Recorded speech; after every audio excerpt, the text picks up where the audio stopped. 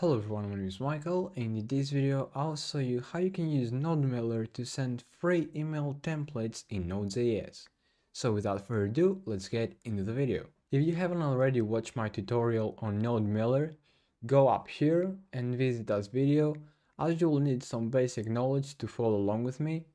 So first of all, we will be using NodeMailer Express Handlebars package. This is a secondary package besides NodeMailer, and this will allows us to use handlebars or otherwise HTML to send those email templates.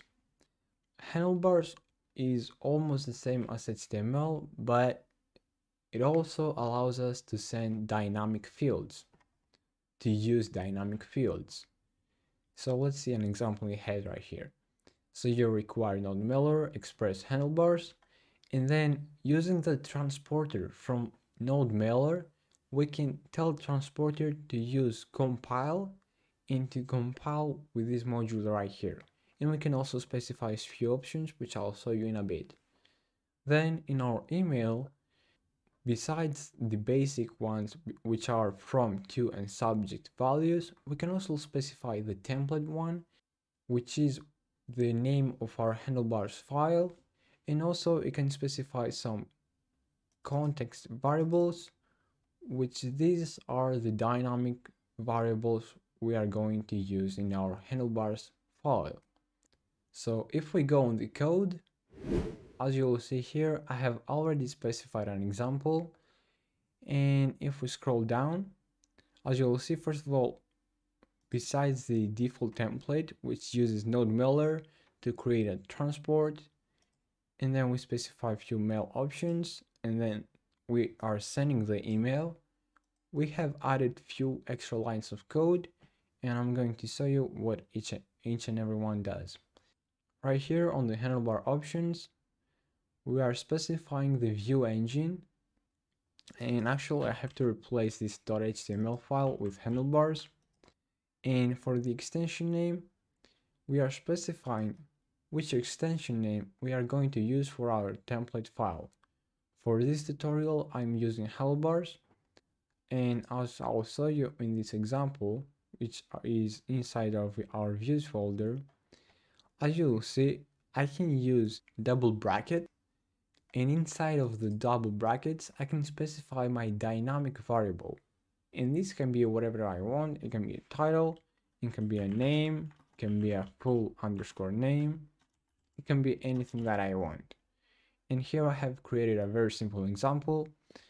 Right here I'm showing you how you can use style, and you can only use style inside the HTML file. You cannot create an external CSS file and use that. You cannot do that. So let me delete that. You can only specify the style in the handlebars file. You can also use a link tag, which you can require, for example, Bootstrap. But let's go back on our handlebars example, and here besides the extension name, we are also specifying the path to our folder, which has those templates, and the path to it is /views because it's on our views folder. And then for default layout, I say to false, and you should do that too, because we want to use our dynamic layout. Then for our view path, again, we are specifying the views folder, and then we are again specifying our extension name. So that's it for the handlebars options. You can check more of that in the documentation. So if we scroll down, you can go here and you can see all the other extensions, all the other options. So link on that down in the description to check it out. Now let's go back. And now, like I showed you from the example, we are using transporter, and we say compile it, and we give it the HBS, which means handlebar, because we are using this module right here. And then we are specifying the options as a parameter. Then what we do is we go on the mail options, and on template, I'm specifying the name of our template. And as you'll see here, my handlebars file is named email.handlebars. So whatever you have in front of the .handlebars and you want to use that file, you do that name on the template value. Then for context, on the title, as you'll see, I say title equal to title here. So this field right here will be replaced with this title here variable.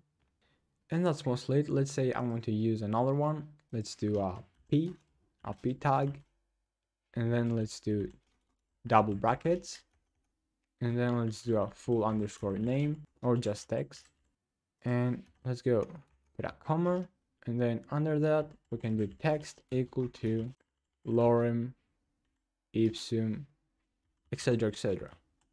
And now text right here will be replaced by our text right here.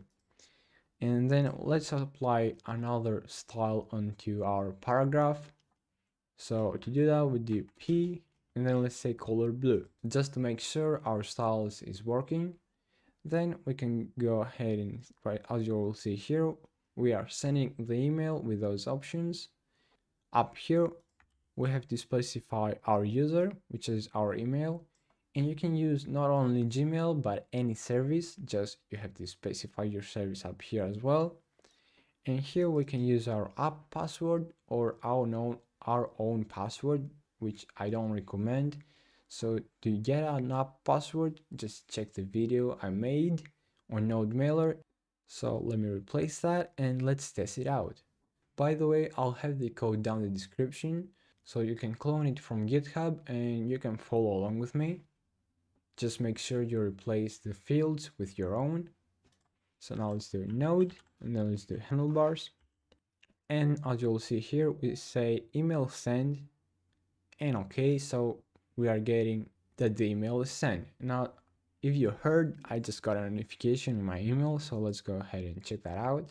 So there we go, we got the email title here, which if we verify right here, as you'll see, our title is equal to title here. So that indeed worked. And also we have our lorem ipsum test, which is correct. And also the styling worked, which is good.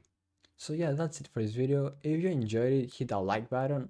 Also subscribe and hit that bell notification so you don't miss any of my future videos. And it will also support me a lot as I'm trying to hit those 1000 subscribers so I can start monetizing my videos and invest back in this channel. So yeah, see you in my next video. Bye bye.